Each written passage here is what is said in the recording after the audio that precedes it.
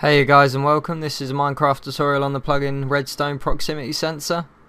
You start off by going to your workbench and you stick redstone torches in. You have to put 3 in to create a sensor, and you can put them in any order. You can just swap them about and it will create the sensor. So as you can see, just move them around and it creates it in any order.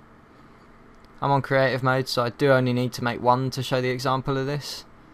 So basically you pop it down and then it will turn on depending on the distance you are away from it. And then by right clicking on it, it will change the distance. So as you can see, 4, 5, 6, 7. So it will stay lit for up to 7 blocks. So you can change it up to 10 and then it goes to 1. So it has to be on the same block. So really useful plugin, can be used for loads of different things. As you can see in my inventory, I've got a light. So I'll pop all these down and just show you that they do all work with it. So that's a lamp. As you can see, it turns on. Quickly pop down a piston, note block, and then a dispenser and a door.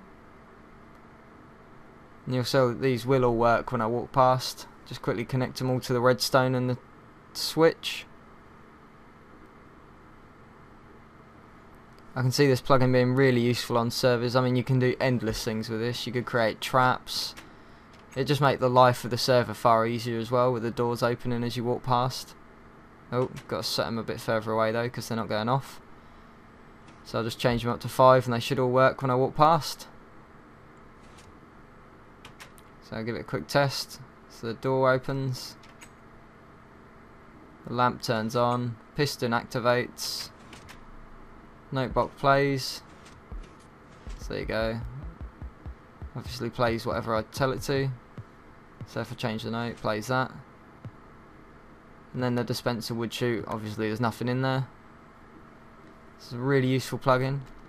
And then here's one I've also made just to show an example of what you could do. It's just an opening piston door, and the lights turn on as you walk through. So as you can see, the lights all turn on.